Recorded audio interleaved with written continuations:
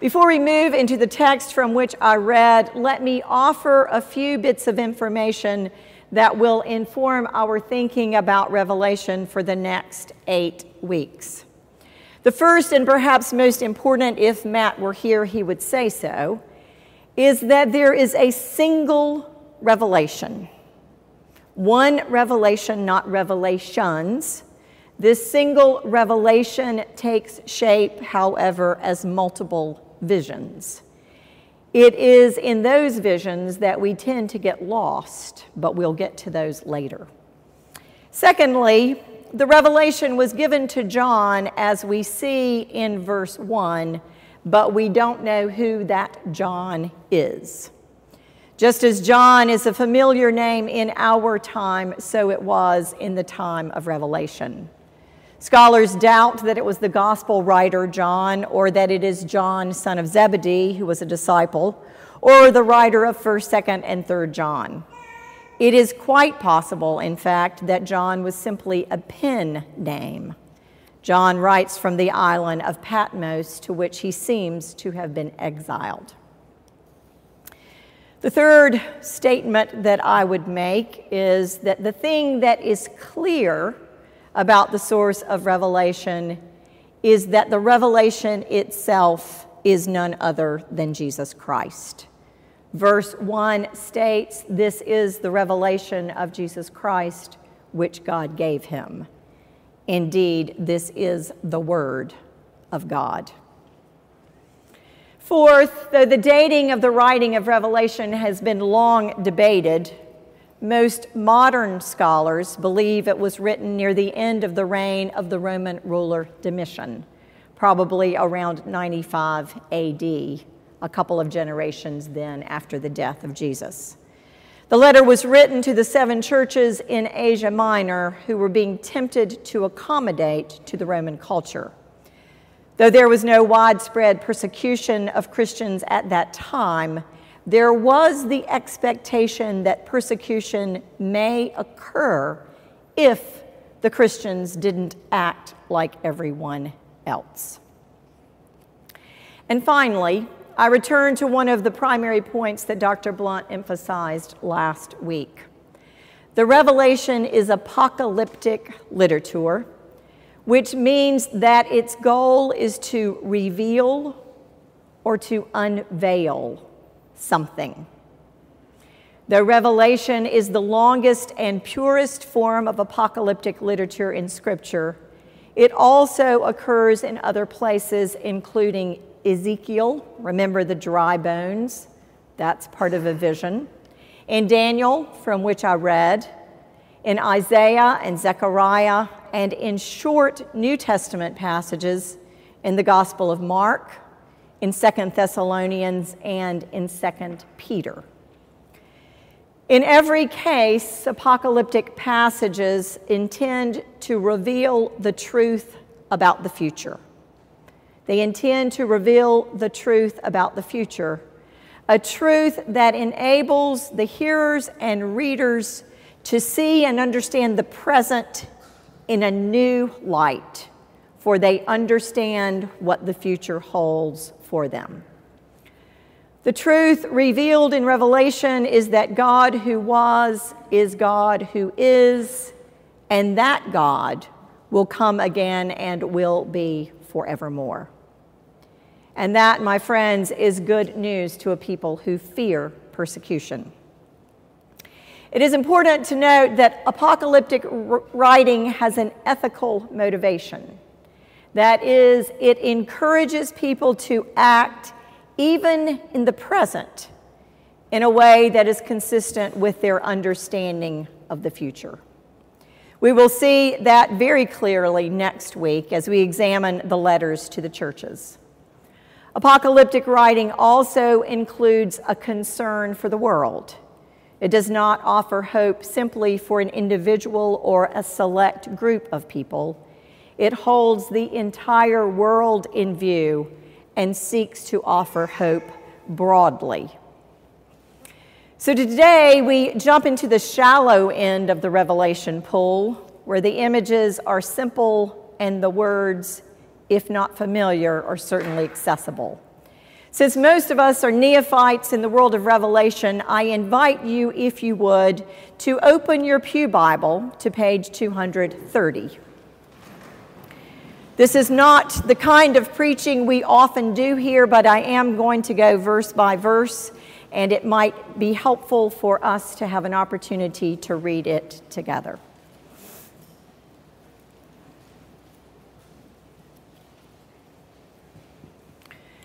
We'll start at verse 1, where John begins with a sentence that spans 2 verses, states the purpose of his writing, and is surely anathema to any good English teacher. Listen again as you reflect on what you have already heard. The revelation of Jesus Christ, which God gave him to show his servants what must soon take place.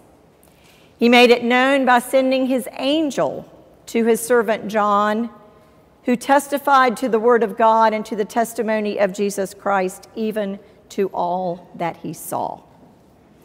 So what John does here is affirm that this is a revelation of Jesus Christ and that it has been given to him by God. He also affirms that an angel has been sent to him, and he names himself as the recipient of the revelation. So right out of the gate, John evokes the name of an angel, somewhat of a supernatural being and perhaps a bearer of visions. In verse 2, the first of 7 Beatitudes in Revelation occurs.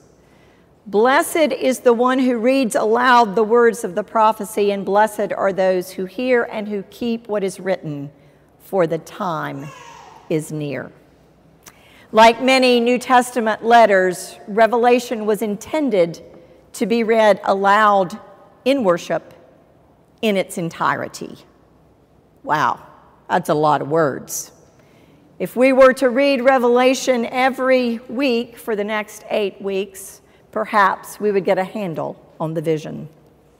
In verse 3, John shifts into letter writing mode. He writes to the 7 churches, each of which is located in a prominent city in the Roman province of Asia, which is modern-day Turkey. Each of the churches is within about 100 miles of Ephesus. John affirms what the Christians in those churches already know, that Jesus Christ is the faithful witness. Jesus Christ himself is the witness, and that by his life, death, and resurrection, they, the people in the churches, will taste eternal life. Important numeric symbolism is quickly introduced. The number 7 is used 57 times in Revelation and suggests completion or perfection. In other words, the 7 churches represent all of the Christian churches at that time and in the time to come. In verse 4, John uses the threefold name for God, from him who is, and who was, and who is to come. This designation, in fact, alludes to the Jewish name for God, which is found in Exodus, and we know as Yahweh. In the same way, Jesus is described with a threefold title: faithful witness, firstborn of the dead, and the ruler of the kings of the earth. Both of these ways of describing first God and then Jesus move us in the direction of a Trinitarian understanding of who God is. And finally, in verse 8, we move to what endures as one of the most significant and memorable affirmations of Revelation. The Lord God is the Alpha and the Omega, the one who is and who was and who is yet to come. Alpha and Omega are the first and last letters of the Greek alphabet and suggest by their use that Jesus, the Lord God, is everything, beginning and end, first and last, Alpha and Omega, and everything in between. And that is the gospel for us today. Every day brings reminders that this promise is not yet fulfilled, that the promises of Easter have not yet been realized, that the one who is and who was has still not yet come again. We see signs of that unrealized promise all around us. Cancer takes hold and grows in someone you love. Addiction rears its head. Dreams die. An alligator attack takes the life of a 2-year-old. Family systems struggle. The resentment you have worked hard to overcome simmers just below the surface. The job you have prepared yourself for a decade goes to someone else. You don't make the team or get the part you wanted or come off the waiting list. And we long for the one who is to come, who will gather up the brokenhearted and heal every pain. The past week has been particularly difficult for citizens of the kingdom of God. When a young man wielding an assault weapon kills 49 people while they are at play and injures a dozen more, we are aware that the kingdom of God has not yet come. And in the wake of that horrific tragedy, the insults that have been hurled at the LGBT community, the Muslim community, and indeed all immigrants, insults at the FBI, the President of the United States, the Orlando Police Department, and any other easy target remind us we live in a time when Christ has not yet come to completion. But we ache for the time when Christ will come, for the time when Christ will bring his kingdom to completion on earth. As we process yet another national tragedy in light of the apocalypse in Revelation, I return us to 2 important elements of this literature. First, apocalyptic literature contains an ethical motivation. That is, people of faith are called to act in the present in a way that is consistent with their hope for the future. And secondly, the hope of the apocalypse is not simply for an individual or for a small group of people. Apocalyptic hope holds the entire world in view. At the very least, it seems to me that we who wait under the banner of Jesus Christ are called to respond to any national tragedy with compassion. With the compassion that Christ extended to all people. And we are called to speak a word of love. There may be much to hate, but this is a time for us to speak as those who know the love of God in Jesus Christ. And it seems that we are called to respond and to live as people of hope. There is despair all around us. Perhaps our lives, our words, our actions may witness to the hope that is in us. And finally, I think we are called to work to change the deeply embedded attitudes that lead to hate, and to begin with ourselves.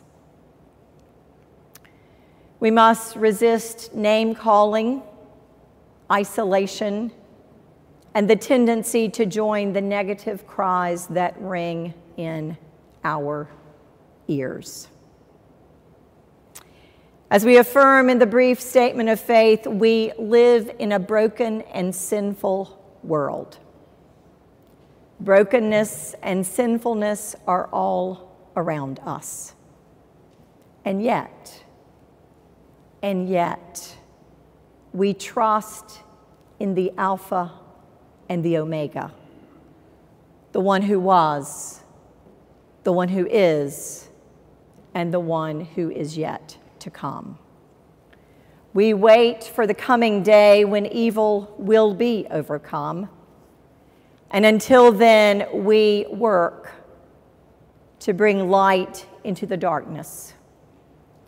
We work to speak hope to despair and to let love be the final word in the name of Jesus Christ. May God grant us peace as we watch and wait for the unfolding of the kingdom. Amen.